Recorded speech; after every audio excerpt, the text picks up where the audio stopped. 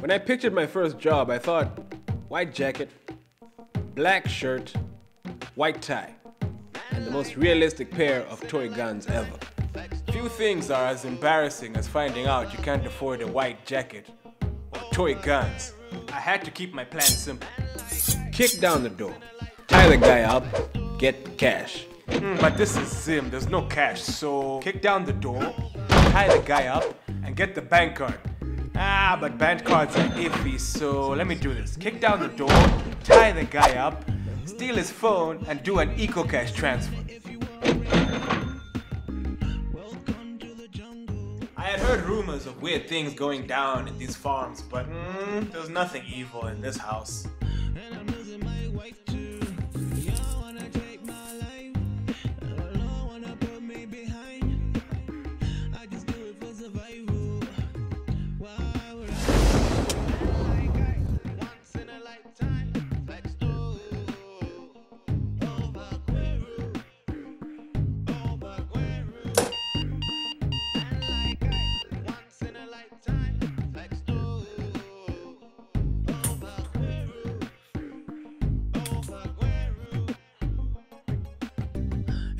For themselves now.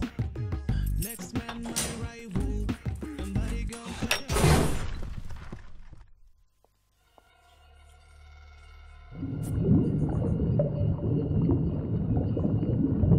Who sent you? No one. Who sent you? Your Muya. Meet my son, Junior.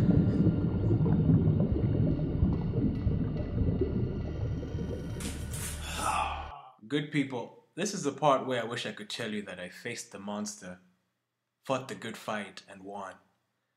But sometimes things just don't happen like that. Sometimes you just get knocked down. As a Zimbabwean, we all know the feeling. Life just whoops your butt sometimes. It wasn't even the worst part. Have you ever spent the night in a shipping container? Well, I can tell you, it's hot, uncomfortable, and scary as hell.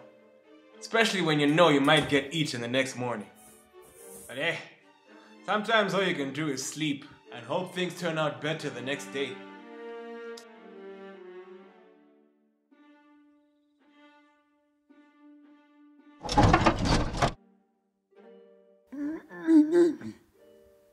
What? It's a good morning. Good morning. You kidnapped me. You tied me up.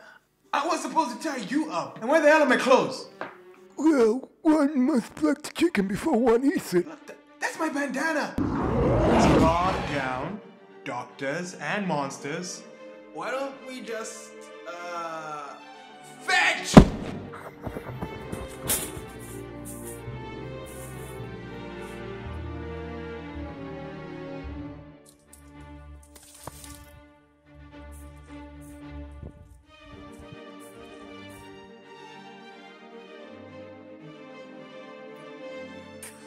People, in Zim, we're faced with great adversities.